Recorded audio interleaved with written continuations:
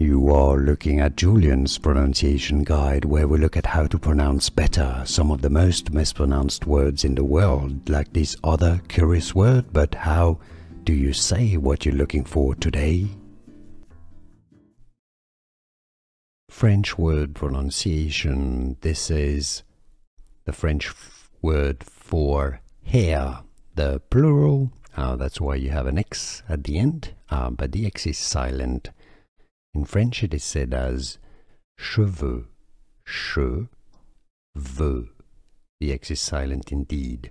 Cheveux is how you say hair, but that's exclusively the hair you have on your head, not any type of hair. That's a different word in French. Cheveux. Here are more videos on how to pronounce more confusing words and names too many mispronounced. Like this video if you found it useful. I appreciate your support. I'll see you soon and thanks for watching.